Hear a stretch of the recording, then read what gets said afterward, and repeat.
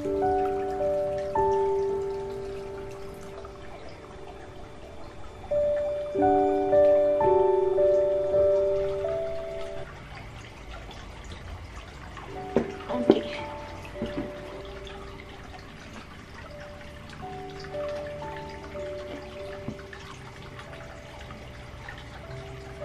dad.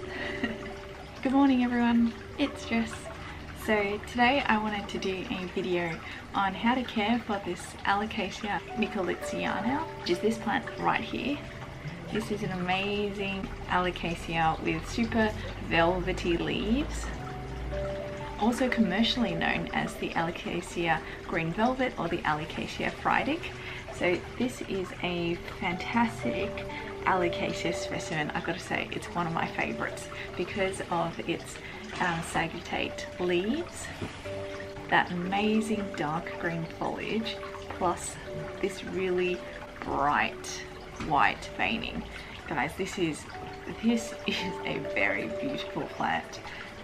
It's one of my favorite Alocasias. I don't know how many times I've said it, but it's perfect.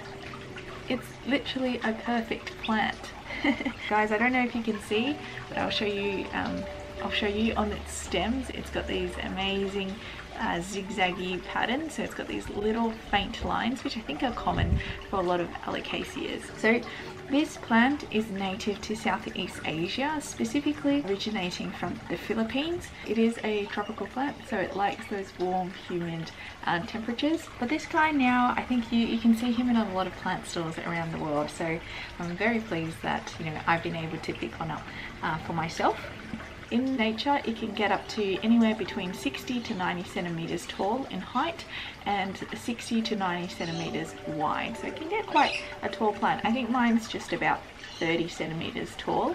I got mine about a year ago, and I think it's over a year. It firstly started off with just one leaf, and then over the year it's given me these 4 beautiful leaves. This plant is toxic to pets, so if you do have pets, I'll be doubly careful not to let your cat or your dog nibble on it, because it can cause some stomach problems for your pet. This plant does go dormant over winter, like most Alocasias, where it gets a bit too cold, but I'll talk a little bit about that a bit later. So guys, in terms of care, the first tip I have is around lighting. This guy likes indirect light, so keep him away from direct light. I keep him outdoors, so he sits beneath some of my bigger plants, so he gets dappled lighting during the day. He doesn't get any direct afternoon light, but he gets direct morning light. So you want some nice ambient lighting for this plant. If you're keeping him indoors, east and south south facing windows are the best. Otherwise, if you've got west or north facing windows, just keep him a little bit further away from the direct sunlight. He does need a little bit more light over winter, so if he is still growing in winter and hasn't gone into dormancy, make sure to give him a lot more light in winter as well. This is a plant that also his leaves will turn depending on where the light source is coming, so if you don't want your plant to be a little bit lopsided, make sure to rotate your plant as well. So this guy, he gets light pretty much all around, so he's quite, I guess, quite evenly spread.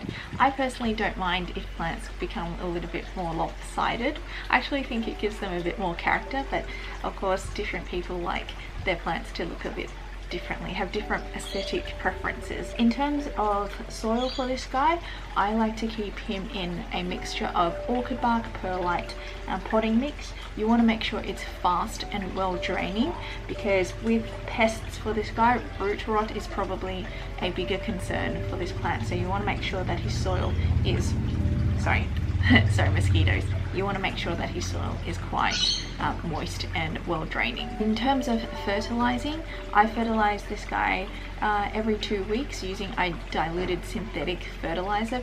Synthetic because that's the fertilizer I have recently been using. Make sure that the fertilizer is diluted. So in winter you don't want to fertilize this plant because it's probably going into dormancy and it's not going to give you that much growth. In terms of repotting for this plant, as with most Alocasias, they tend to like to be a little bit more root bound. So So I've still got him sitting in his pot that he came in with one leaf.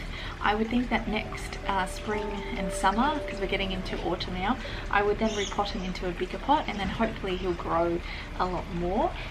I would say the reason why you want to keep him a little bit more root bound for Alocasias, one, because they prefer to be a little bit more root bound, but if you put him in a bigger pot, the soil will take a little bit longer to dry out, and we know with Alocasias root rot is a concern. So that's another reason why with Alocasias you prefer to keep him in smaller pots, and so rather than bigger pots, because then that gives the soil to have more opportunity to dry out. In terms of propagation then for this plant, this plant is still too small to be propagated, but when you do propagate him, a good rule of thumb is to make sure there's at least 2 to 3 leaves for each section of the tuber. This is quite a plant with big rhizomes or tubers, and to propagate it you want to separate the tuber, so you're actually I guess breaking or cutting through the plant's root system. And for good propagation, make sure to have at least 2 to 3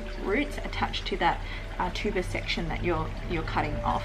When you do decide to cut off that tuber, one thing to be super mindful of is protecting your plant against bacterial root rot, because your root has been damaged through the act of cutting it for propagation. So you just want to make sure that the soil that you've put him in is well draining. You've got some charcoal in there to minimize the root rot.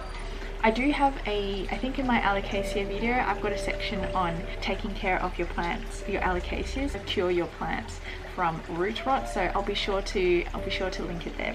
In terms of humidity for this plant, this is a plant like most Alocasias prefers high humidity, and a lot of tips I've seen out there for increasing humidity is to spray the leaves, but as you might know, I don't really like to spray water on my plants. The reason for that is because I just get worried that if the water doesn't have time to evaporate off the leaves, then that makes the leaves susceptible to rot, and so that's a big reason why I don't like to spray my plants to increase the humidity. What I tend to do is I keep my plants clustered, so they're really close together, and I do keep my plants outside. So for example, yesterday it did rain, so it's probably got a bit more water around it already, and because it's been close to other plants, I'm hoping that it's quite a warm environment for this plant.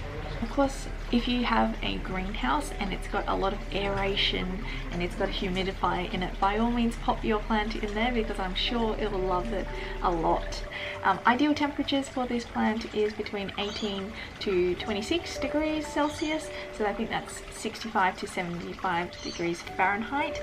It does like quite warm temperatures, and over summer particularly, you do see it growing a lot more.